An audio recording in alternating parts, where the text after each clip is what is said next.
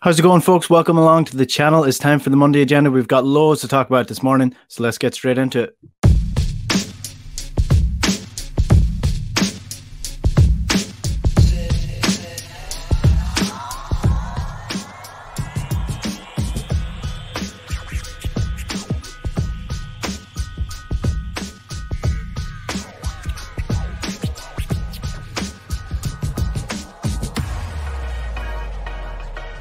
All right, it is Monday, so it's time for the Monday agenda. And on today's agenda, we're talking about the 6-0 win over Livingston yesterday. We're talking about the Eddie Howe delay, and we're looking ahead to the derby this weekend. If you do like these videos and you're not subscribed yet, just hit the subscribe button below and you get notified every single time a video goes live. So let's start with the 6-0 win against Livingston yesterday. So this was clearly a brilliant performance from Celtic, one of the best performances of the year, and I do think it's down to one man in particular, and that's Moyel Elyounoussi. We spoke about him on the Huddle Breakdown last week, and we identified him as somebody who now has a clear defined role in the team, and he knows how to do it, and he's doing it brilliantly. And I think that showed yesterday. It showed sparks of it in the Rangers game, John Kennedy's first game, really taking charge of a big clash for Celtic in that derby match. And Moyel Elyounoussi tore them to shreds down that left side for about 20 minutes or so. And I think that's exactly what we've seen him now doing again against Livingston, against a much worse side. And you see the results. He was absolutely phenomenal yesterday. So I do think going into the rest of the season, going into the Scottish Cup tie against Rangers this weekend, and just finishing off the season with this Moyel Elyounoussi, not the one that we've seen earlier in the season where, you know, he was inconsistent, he was all over the place, he didn't have a defined role, he was playing up front one minute, he was playing number 10 the next, he was playing out in the wing at points too. This is the Moyel Elyounoussi you want. He's playing off the striker, and he's getting goals, he's getting assists, he's really, really dangerous. The problem is now he's probably just paying so that he can leave the club, essentially. He is probably just playing his way out of the club at the minute. So that's the one downside to Moyel Elyounossi's form at the minute, but the upside is that obviously he brings to the table something completely different. And another man who brings something completely different to the table is James Forrest. Now, we've seen him, he got a goal in his first match back last week, and again, he got a goal in this game, got the opening goal of the match. And James Forrest is a man that I think that Celtic have missed really, really badly. And the reason for that is not that James Forrest is the best player in the league, not that James Forrest is Cristiano Ronaldo, but he just brings something different to the table that we have been missing all year round. If you think it back to when Jeremy Frimpong was playing, when he was playing as a right winger, Jeremy Frimpong is not a right winger, he's a right wing back. James Forrest would have provided a player who knows how to play that position, who can get to the byline, get crosses in, get good crosses in, first of all. And secondly, if he's not getting to the byline, he has evolved his game a little bit, and he is cutting in now on his left foot and getting some goals. And that's what Celtic have really, really missed this year. So it's great to see that James Forrest is back.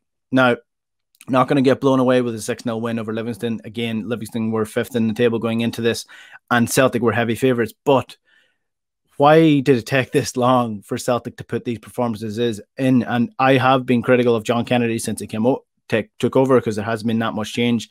But I think now that he has had time to work with these players, the international break obviously helped.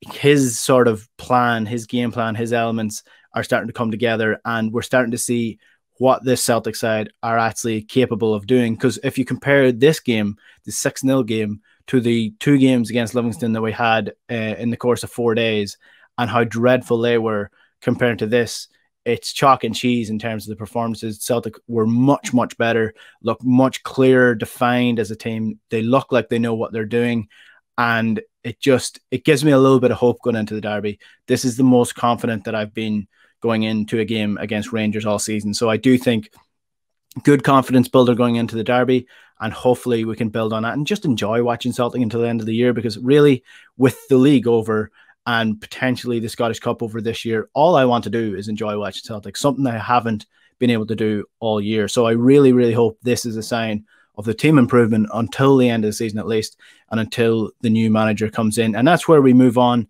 to number 2, the Eddie Howe delay and what is going on with this management situation. So there's a couple of ways that you can look at this Howe situation. So I'm going to touch on a couple of them. So the first one I would say is that, you know, there's probably a delay in the fact that just getting it over the table, maybe he doesn't want to take over until the end of the season.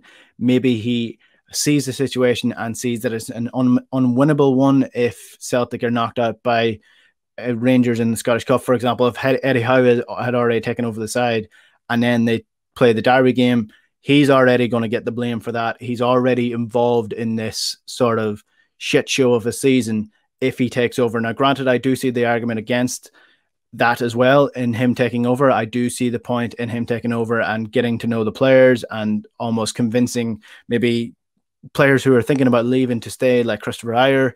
He's obviously not going to stop Odsonne Edouard going. I don't think anybody is at this point.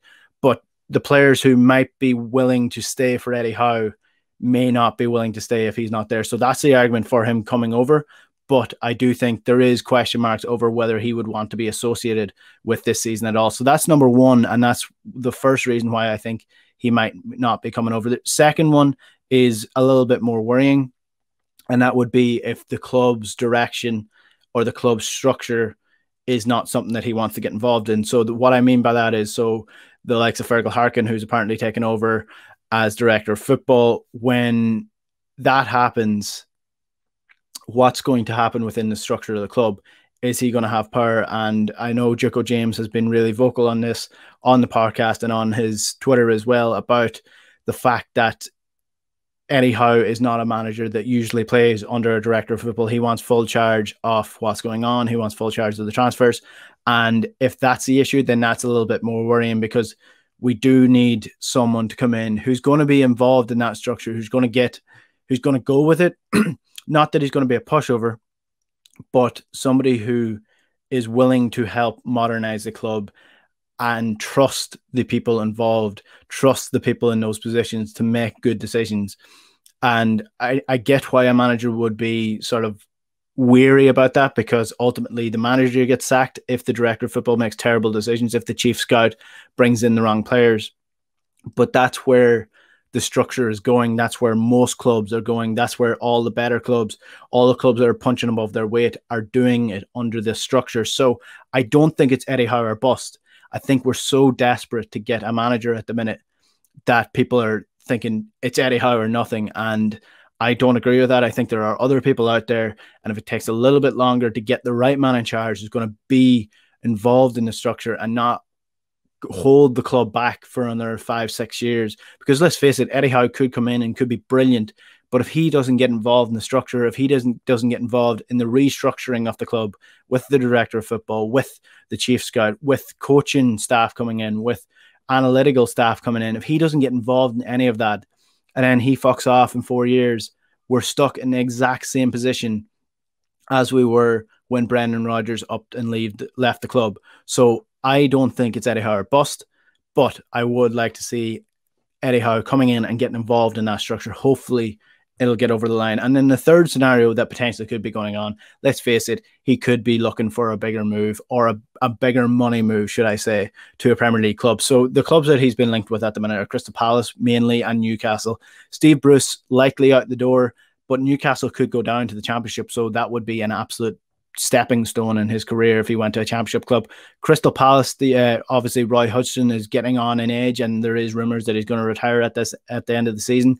And I wouldn't be insulted by the fact that he wants to go to Crystal Palace. And I just want to explain myself a little bit, because I do feel like a lot of Celtic fans would be insulted and would be wondering why he's going to a relegation candidate club or a mid-table Premier League club.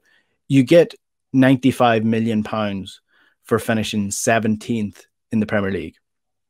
That is 90 million more than you get for winning the SPFL. And obviously that money's not going in Eddie Howe's pocket. But if you think about what that 95 million means, that means you can bring in players on a bigger budget. You can bring on players that need higher wages. And also you will get a higher wage for managing that side. So as a career path, if you compare it to any other career path in the world, if the situation is better money-wise for you to do your job better, for you to bring in people who are going to help you do your job better, and if you're going to get paid better, then you're going to go to that club. It doesn't matter about prestige. It doesn't matter about anything else. The money talks, and it's not prestige that's talking, it's money. And if you think about it in the sense of David Moyes, for example, who's managing West Ham. West Ham were a relegation club when he took over the club. He has them now fighting for a Champions League spot. And David Moyes is an excellent manager. who has taken a long time to get back his reputation from where it was after Manchester United. But he didn't do that magically out of his own will and survival to get back to that position.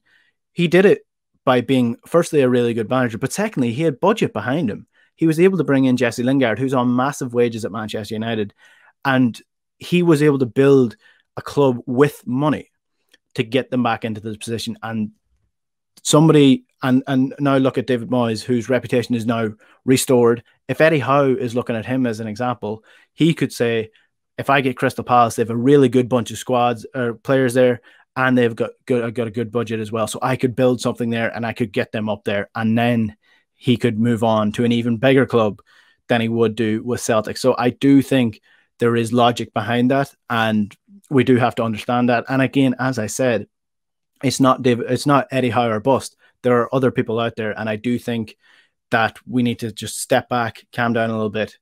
The manager, we will not be going into the next season without a manager. And if anybody wants to clip that, please do and tag me if we go into the season without a new manager, because I'll be impressed by how wrong I was. Let's move on to number 3. The Derby countdown has begun. We have another derby on our hands, Scottish Cup, last 16 coming up this Saturday.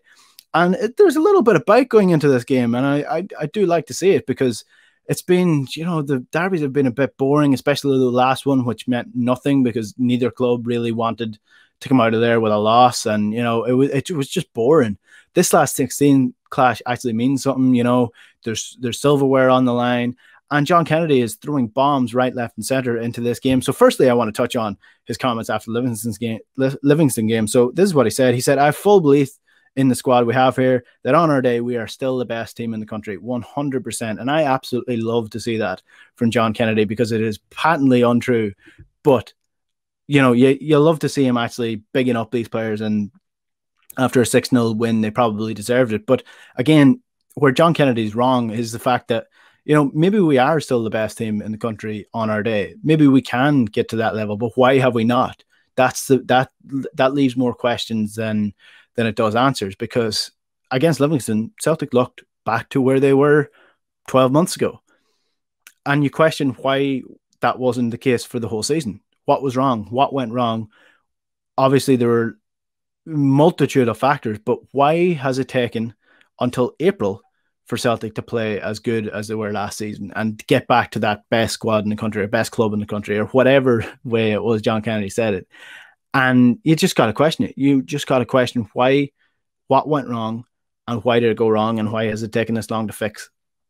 It genuinely worries me that Celtic are playing this well, because that means Celtic has always had these performances in them, and either the players weren't playing to the standard that they should be, the management structure was all over the place, and it took way too long to make the decisions to fix it. So that worries me going into it. But another thing that is obviously going on into this game is the talk about the Rangers 5. And I think the term the Rangers 5 is absolutely hilarious, because it makes them sound like, the Guildford 4 or someone. They were just players who broke lockdown procedures. And going into this game, there's obviously a bit of bite. John Kennedy brought it up and said, there's inconsistencies within the SFA, the way they're dealing with this, with the appeal not happening until after the game.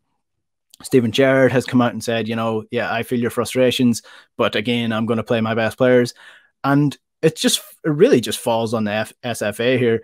I mean, from Rangers' perspective, from Stephen Gerrard's perspective, you get these players, if they're allowed to play, you're going to play them if they're good enough. And I mean, you can't really blame them. They're not going to take that decision to themselves and ban their own players. Celtic didn't ban their own players after they came back from Dubai. I know Bolingoli was treated differently. That was at the start of the season. But after the Dubai trip, you just got to say, the only reason those Celtic players were out, the only reason they didn't play the week that they came back was because there was a COVID test. And the SFA didn't deal with it. There's always been inconsistencies within the SFA and a multitude of standards. And it's just a mess of an organization. I mean, I don't fall too strongly on this, to be honest, in terms of the Rangers players being banned, because I mean, what are you going to do? They're not banned. So I think that's my biggest issue, is that you have talking heads discussing whether or not they should be banned, why they should be banned. And of course, the Celtic side are saying that they should be. And of course, the Rangers side are saying they shouldn't be. And ultimately, they're not.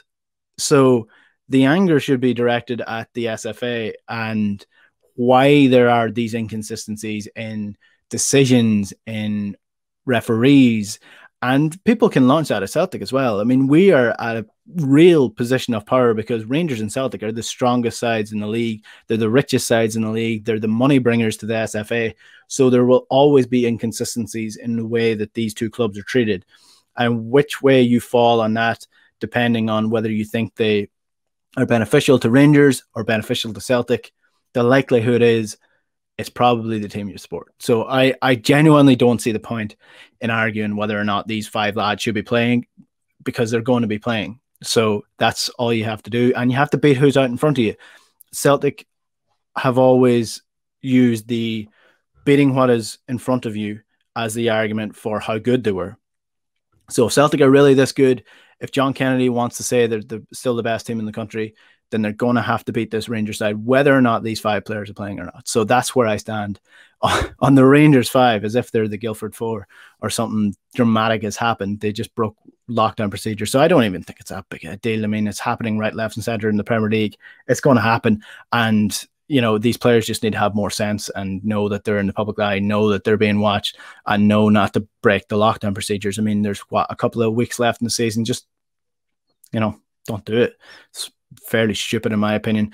That is the Monday agenda for this week. If there's anything that you want me to talk about on the Monday agenda over the next couple of weeks, there is a fairly quiet couple of weeks coming in terms of content. So if there's anything that you want me to touch on, let me know in the comments below. And again, if you do like these videos and you want to see some more, or you want to get notified every time they go live, just hit the subscribe button. It helps the channel grow, and I really appreciate it as well. Thanks for watching.